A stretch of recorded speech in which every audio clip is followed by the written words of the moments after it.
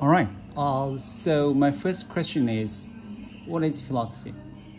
Philosophy is come down of wisdom. Actually, it means love wisdom, right? Mm. If you learn about something, it means love wisdom. I think it started from the ancient Greece or some place in Europe, and a lot of philosophers were born there, and people like Aristotle or Plato, those kind of people, right? Mm. Yeah. So it means wisdom. You have to learn some wisdom about life. If you don't learn about wisdom, it's a big trouble for you. All right. So, have you followed any philosophers? Yeah, there's this lady from Russia. She was a very famous. She has been very famous. I don't know how to say that. She was from Russia. She escaped from the Soviet Union, and then she went to Hollywood to be a writer, right? And then later she developed this philosophy called objectivism, and her name is Ayn Rand. Maybe you know this lady. And one thing about this lady is about, I think it's about that to be selfish. People should be selfish. We should not sacrifice ourselves for the others, and also we don't want others to sacrifice for us. This is what I learned from her, but there's also many other things. Yeah. So this is the takeaway from her book. Yeah, she had many books. Mm-hmm. One is called the Atlas Shrugged. The one I sent to you. It's a masterpiece. It's a novel. Actually, it's a novel. A bunch of guys, they are fed up with the world, so they would like to create a new world for themselves. And they become maybe the deserters or the quitters. They say enough is enough. We just want to build our own world. We don't want to play the games with you guys anymore. Yeah. So it touches on the topic of altruism. Yeah. Altruism. Another word is selfishness. To be selfish is a very good trait. So don't sacrifice for others. Mm-hmm. Don't sacrifice for the others. Also, Even though it's your wife, it's your husband, don't sacrifice. The reason you marry this person is because your life will be made much better because of this person. Your life quality will be much better, not worse. Then you get married. all right. So let's move on. What would you say to people who claim that you are the one who has been brainwashed? That's an old question. Brainwash. What is brainwash? I would like to ask this kind of people. They don't know what brainwash is. So how can they know that whether I have the brainwash in my mind or not? And for me, it's very simple. Brainwash is something that people use some misconceptions or use some wrong information to put into your brain. And once you have this wrong information, those are not true, then you are using them to guide your life. That's a big trouble because they're not right. They're not true. And as you said, people, how do you know that whether it's true or not? So I would like to say that as a human being, we should be confident. We have the ability to know what is right, what is wrong. Not those people like mysticism. Those people don't believe there is truth. They just believe some mysterious things, some magic power, some ancient magic power. Well, very wonderful, but actually, I don't believe those BS. We cannot believe those BS. just because they are old. Yeah. Can you be more? Can you elaborate on brainwash? Like, how do people brainwash others? How? Like the bunch. This is a very extreme example. A bunch of guys from Myanmar or Burma, very young guys, maybe 20-something or teenagers. They went to France to learn from those philosophers there. They learn about socialism, not communism. Sorry, maybe that's not a good one. But anyway, they learn some philosophy, right?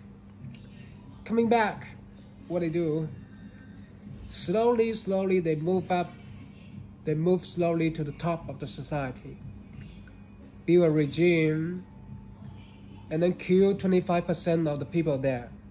If you have the glasses, will be killed. So this is the philosophy. The power of idea is mightier than a pen. It's mightier than a gun, right? Sorry. So those guys, very young guys, they had nothing. They just went to learn in France with the wrong philosophers. Coming back, they were so powerful that they killed a lot of people. Can you imagine that? No, horrible. 25% of people. That's Genocide. crazy. Maybe not genocide, but they kill the intellectuals, maybe. Oh. But that's how bad a wrong philosophy can be. It kills people. What if they, just for the sake of argument, let's say those guys, they didn't follow exactly what they are taught by those philosophers in France. Maybe there's a misunderstanding of what they are taught in France. I don't know exactly, but I want to say that there are some evil philosophers. There are, like Kant. He is said to be very evil, even though a lot of people believe that. But when we talk about this, it's all about politics. It's very sensitive. But I want to say that, there are some very evil philosophers. And once you follow this kind of people, the society will be messed up. And a lot of people, if you look at them, they're very talkative. They're very persuasive. It seems that they make sense a lot, but actually they are BSing. It's an interesting word, but most people will believe this kind of people because they're very charming, they're very deep voice. Yeah, they can easily brainwash people. We should learn from them. So as an individual, how can we protect ourselves from being brainwashed? Like you should learn every day. It's very easy to be brainwashed. It's not an easy job because think about the information, right? Information have different sources. And you are easily to get those wrong sources. And then your brain will be contaminated very easily. And because you don't have some patterns or some models to look at the world. And this kind of wrong information, wrong principles, you will easily to believe if you don't have this kind of ability. Easily. You don't know what is right, what is wrong. And it makes sense. You feel that, wow, this guy makes sense. And then you will follow. And then let me give you an example. It is about society doesn't exist. Why? Because society cannot feel pain, cannot feel happiness. Think about that, right? Society cannot feel anything. As the famous one and only the author of the Humankind, Homo sapien, this guy from Israel, he said, if one entity cannot feel the pain or happiness, this entity does not exist. So society does not exist. But individual can feel this pain, right? Happiness. We can feel many things. So individual does exist, but society doesn't. But people will use that you should be good to the society. You should sacrifice yourself. You should be good for the big good, the whole society, not just be so selfish. But society doesn't exist. So instead we should be kind and nice to everyone. Yeah, each and every Right. individual. Don't sacrifice a minority for the majority. That's very evil. What if one day it is you to be sacrificed? Like this guy, you say, wow, we are so good, we are a very good society. And then he has been in India for maybe 12 months. Or very, very long time, cannot come back. And then he said, doesn't matter, I sacrificed for my country. I want to sacrifice for my country, but he cannot come back. Do you understand what I'm talking about? Not really. This guy saying, wow, we are very good. We are a very good society. China is the best. But he has been refused to come back to his homeland for many months. Feeling that it is right because he sacrificed for the whole good. Oh, okay. Okay, I think I get it now. All right. So let's move on. So many questions. Huh? Yeah, like a lot of people, I personally know of some people. They are, voracious learners and readers. They read a lot, but I think they read books that are not really beneficial. Yeah, in an intelligent sense. So, what would you say to those people? But reading is always a good thing. Like Reading is always good. Like, how can we distinguish the good from the bad? Yeah. Like what kind It's of, not very easy. Yeah. What kind? It's like, not very easy. What kind of books should we read? What kind of books? Good books. What are the good books? How can we Like if you it's ability you have to learn. I cannot represent you to choose. You have to do it yourself. It's ability that takes time. We cannot. It's your life. You need to know that what is good, what is bad for you. Like there was a guy. He was about to graduate, so he would like to choose. He has two choices. One is to go to Paris to pursue a master degree. Another one is to go to a very big firm. So he was like asking maybe Howard Roark, a guy in the book. And then Howard said, why do you want to ask me? You should decide yourself. It's your life. If you ask me, already it's meaningless. All right. What would you tell people who don't have a discernible life direction? No direction. No discernible life direction. What is that? Discernible. What is discernible? Not very clear, right? Yeah.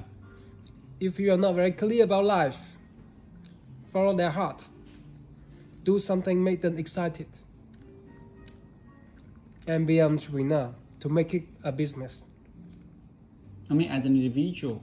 Yeah. I mean, those who don't have a discernible life direction. Of course, we love something we know.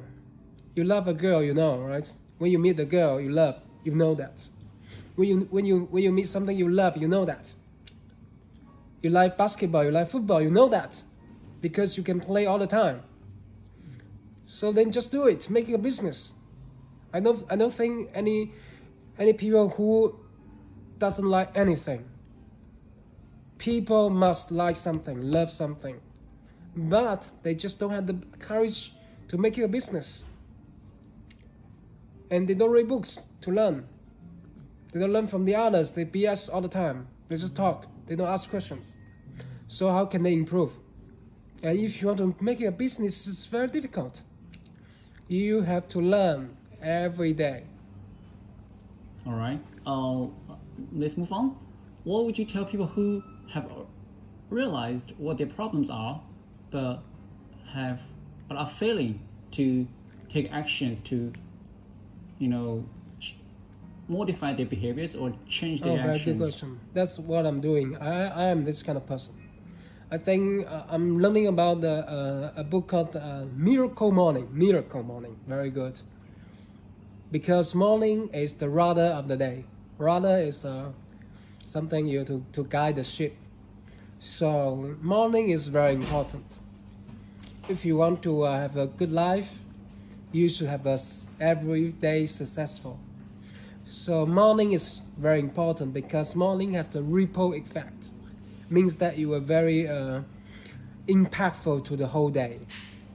Like wake up, you need to do things that maybe boost your energy. Because when we wake up, we have low energy.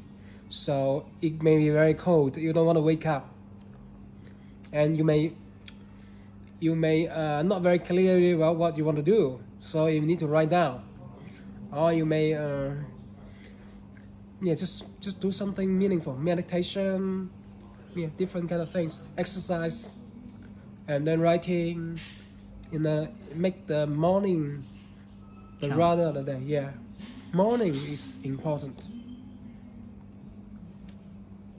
Okay, so get up early. Get up very early every morning. Now you have more time to prepare the day. All right. If you don't do this, and if you have been failed for many years like me, you need to wait. You need to change your lifestyle. If you do not change, it is called insanity. Insanity is doing the same thing again and again and expecting a different outcome. That's wrong. So that's why I am changing recently. Okay, great. I guess that'll be all. Okay, Thanks. Thank you very much. Thanks for the interview.